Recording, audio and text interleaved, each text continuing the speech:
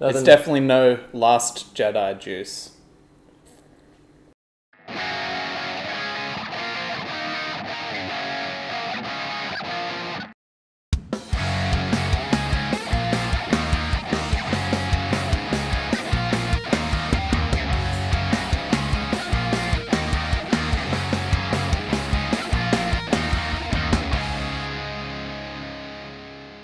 Hey, we're Schooner Hopp. We are.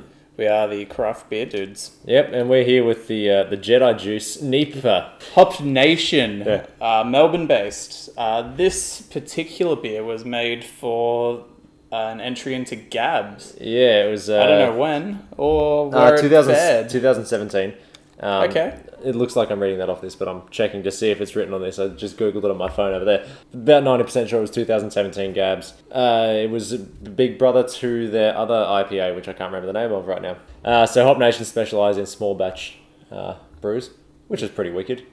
It's a good way to go about it because there are so many brews out there with staple beers. Exactly. There's really, you either commit to that or you make a good core range or do a bit of both. Yeah.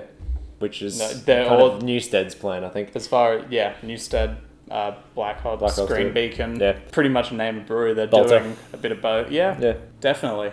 And obviously the NEPA is a highly regarded style. Yeah, it's loved by a lot. Just talking about this, about how much people are loving NEPAs. Let's see if we love this beer.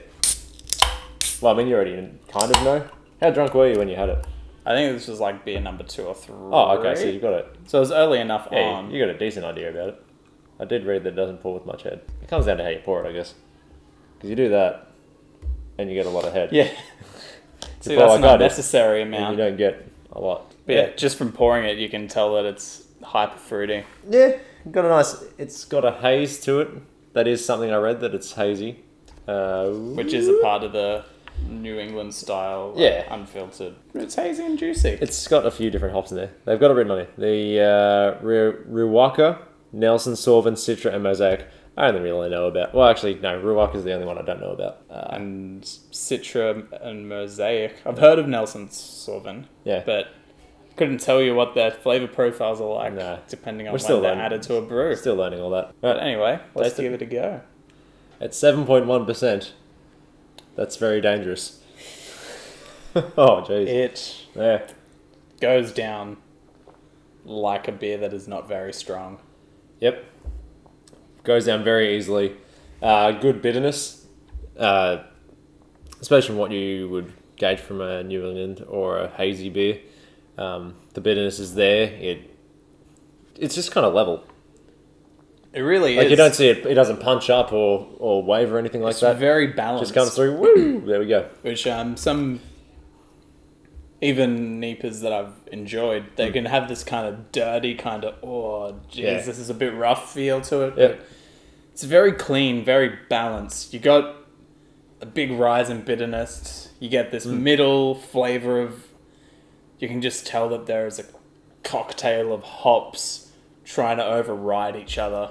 Yeah, there's a good bit of fruit profile in there. I couldn't tell you which fruits. Some of them. They're in there. There's a few. Those fruits. Very stone fruity. Sure. I feel. There we go. Stone fruit is what's in there. Name any stone fruit. That's it. The aftertaste. Right. We should also note this is a blind tasting. We haven't done a tasting notes on this beer. Mainly because we had a bit of time apart. This guy was over in New Zealand. For very good reasons. Slamming craft beers. That was... But mainly... That wasn't the good reasons I was going for. But that was... Yeah. You were there. I was doing that. Yeah. Yeah, you were. But, nonetheless. Anyway, we had time apart. We're behind on our videos. No pre-tastings right now. We're just kind of getting into it. But also at 7.1%, we don't necessarily want to have one of these and have another one. Would have been a great video, tasting notes prior to this and then drinking it now. I don't know if it would have been. It would have been great for us. This really is. At least living it. Would have been terrible for you editing it and then even worse for us watching it. Not that I don't really watch how you know. Yeah, you do a lot. You edit it. I edit it, but... You know what I watch? About the first 10 seconds, just that little bit at the beginning. Just the intro, like, what funny thing what did we do? Look, that's cool. I'm done. Yeah, that's fair. I lived it. Yeah, I live it and relive Oh yeah. it. Mm-hmm. Anyway, I'd this is relive really this just it's not as crazy as I remember, but I've also had some pretty crazy Neepers. I had this really Pretty wicked- crazy hazies. pretty crazy hazies. Yep. Just stuff that looks like fruit juice. Crazier flavors popping through, but really, like, this is just the quintessential New England IPA. Yeah, it's pretty It wicked at offers you the 7.1%. bitterness. It's It gives you the big fruity flavor. It's a Yep. little hazy. not a. I mean, there's a bit of aroma to it, but nothing crazy. Yeah, look. Nothing, It's definitely no Last Jedi juice. Just, yeah. Yeah, look, you made the joke prior to this show, and I understand why, and I was okay with it then. I'm still okay with it now. It's just, it's a great pun in that it's terrible. Yeah. Yeah, It is an awful, Yeah. awful joke, yeah, but a good joke. that's how I'm feeling. I'm just sitting on the awful side. I'm appreciating it for what it is, but it's no laughing matter like that movie. Thank God this beer's a thing. Yes. We can drink and forget about that movie. Alright, what do we got? Sessionability. I'd give it a 4, just based on the fact that Yeah, I look- wouldn't be sessioning this because I would be munted. I'm going to give it a 4. Like, it tastes very sessionable. You just wouldn't have a session on it because your session would be over far quicker than you want it to be. I beg to differ. I'd happily knock back a 4-pack. No, I if mean, was you could gonna- you could definitely do it. on I'm the just- ability. Okay. Yeah. Don't rank it from a would I Yeah, okay, actively alright, do alright, it. yeah, okay, yeah, then it's, Like yeah, 5 out of 5. Yeah, solidly, you could yeah. easily throw back yeah. many of these. Should you? Like, that's another debate. It's up to you. Yeah, I don't know if we said, but it is 7.1%. Yeah. I didn't get an IBU. It's not overly No. bitter, Bitterness- despite me saying the one you'd go on to 60, yeah. I think it's, as far as bitterness, I'd give it a solid 3.5. Which is not solid because it's not, it's a fraction of a number. But Just, yeah, 3. it's there. Really. It's there. You know it's bitter. You can taste the hops. Yeah, it's just not. Like I said, I'm going to coin this phrase as a cocktail of hops. Okay. Trying to fight Yep. for which one you're tasting. I'm coining that phrase. Definitely. It's probably already It's on the coined internet now. somewhere. It's coined by Corey Crop. No one else can use it. If you do, you owe us the Jurassic Park Islands. The ones that were filmed on, obviously, not the ones that don't exist. I wish they did exist. It's terrible. A lot of people died, man. And I Yeah. feel like we could have been some of them. Yep, Yep. probably. Aftertaste. I'm trying to... Let me just... It has got an aftertaste. The aftertaste is just like a lingering bitterness. It's really not an overly bitter No. finishing beer, which I think adds to its sessionability. Hmm. But I've found that to be a thing with your Neepers. They don't linger as much as just a straight IPA. Yeah. Don't waste a drop. There's all that hazy Yeah, goodness. yeah, oh yeah. Yep. We've It's all got further down the bottom. gotten to the bottom of the keg. Aftertaste. Yeah, 3. Yeah, it's just kind of riding. Yeah.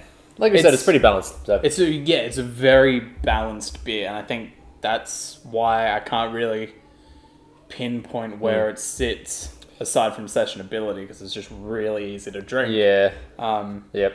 there's not a lot of business, but the flavor, the aftertaste is just. I think what I'm tasting is what they mean by resinous. It just kind of.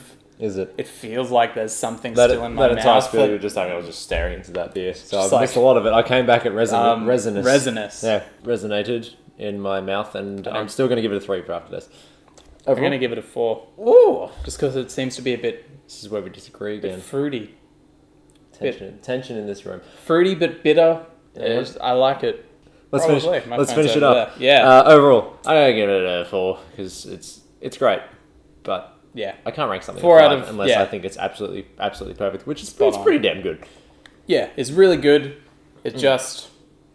It definitely isn't the 5 out of 5 beer that I think everything above it comes a lot closer to hitting. Yeah. And that's basically, to sum up, why it's above or below everything that is above it. So it's 5th on yours. It's 6th on mine. The major discrepancy is it's above the Bolter Hazy on yours and below the Bolter Hazy on mine. I just really enjoyed that Bolter Hazy. It might just be because it was my first experience of a hazy. Yeah, one of your first Sneepers. Yeah. You haven't had many. So it's got a special place in my heart. Great brewer as well. Yeah. So it makes sense. Yeah. And maybe if it wasn't for The Last Jedi, this would. I mean, solely for the fact that it's got like a Carrie Fisher likeness on there, I probably should love it.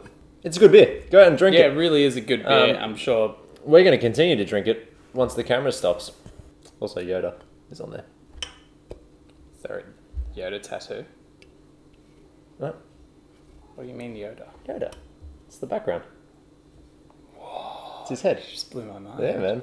Yeah. I just thought it was just green because they do a lot of green stuff on the back, but no, that's Yoda. Yeah, that's Yoda's head. And there's a little R2D2 tattoo.